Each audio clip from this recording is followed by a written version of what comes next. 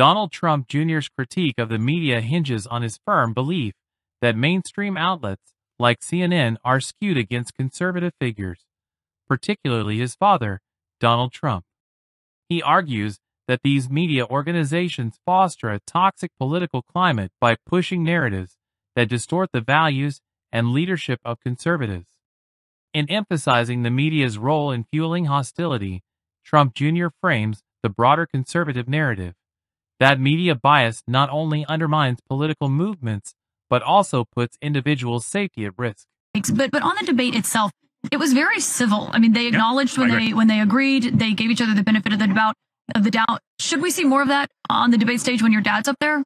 You know what? I'd love to see that across the board. Sometimes the political climate isn't that much. We've all heard about Trump derangement syndrome. We've seen what they've lied about to my family. I was an agent of Russia, but Hunter Biden's laptop was totally Russian disinformation. Turns out the opposite was true. The media did that. They created so much of that environment. The media has radicalized the people that are trying to kill my father. I've had to deal with that twice now in the last 2 months. I've had to have that conversation with my 5 young children twice in the last 2 months about someone trying to shoot their grandfather.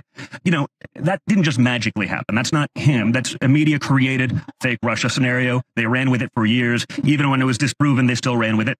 That environment wasn't just created by Donald Trump. Okay, but can I say, you can't blame, and everyone wants your dad to be safe. No one wants the threats against his life to happen, but you can't blame the media for those threats. There's been no evidence that's what drove those. And allows people to have a platform to call someone literally Hitler every day for 9 years, it creates it. Okay. Whether you want to believe it or not, that's a fact. But as you know, J.D. Vance once likened your dad to Hitler as well. He questioned if he was America's Hitler.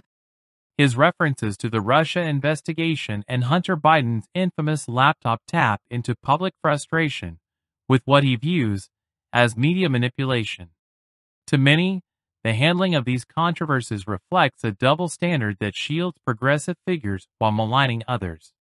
Trump Jr.'s characterization of those who tried to assassinate his father as products of media radicalization underscores a key conservative belief that extreme rhetoric, like frequent comparisons of Trump to Adolf Hitler, can incite violence against political opponents.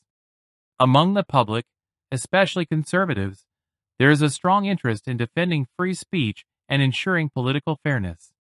Trump Jr.'s comments align with growing calls for a more balanced and accountable media, one that refrains from sensationalizing or demonizing opposing figures. His assertion that media shapes public perception and stirs emotion strikes a chord with many who feel biased reporting contributes to division, fear, and hostility within the country.